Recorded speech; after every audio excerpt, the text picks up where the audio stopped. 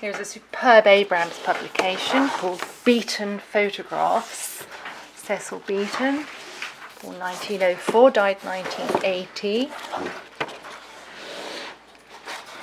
And here it captures the playfulness of his 1920s photographs, the glamour of the 30s, the cataclysm of the 40s, the reawakening of the 50s, the reinvention in the 60s, culminating in a reckoning with significant people in his life in the 1970s.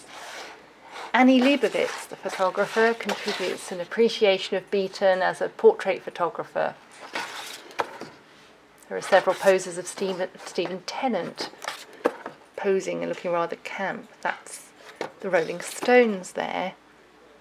That's Marianne Faithfull. David Hockney. And some of his many fashion studies. Before we go into the 70s, Diana Vreeland, Sir William Walton, Lady Diana Cooper.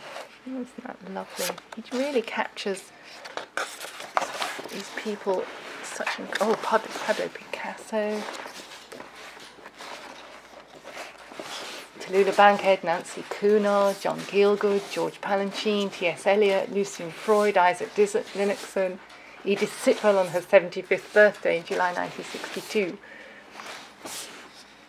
It's just as much a catalogue of modern biography and events, history, even some war. Cloth-bound dust jacket, comes in a secure mailing box, and this $100 book is just £45 through bibliophilebooks.com. Beaton Photographs.